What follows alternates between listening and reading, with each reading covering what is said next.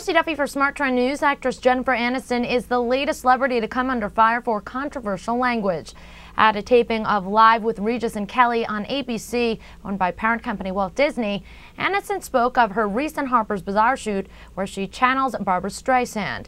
She said, quote, "Yes, I play dress up. I do it for a living, like a retard."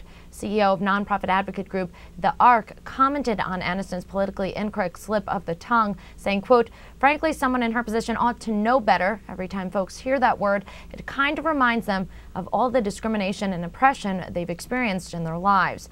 Even if it wasn't intended to insult them, that is the effect of it." I'm Christy Duffy for SmarTrend News. For more news, make sure to subscribe to our YouTube channel. That's Trade the Trend. Also visit our website, tradethetrend.com, for more headlines.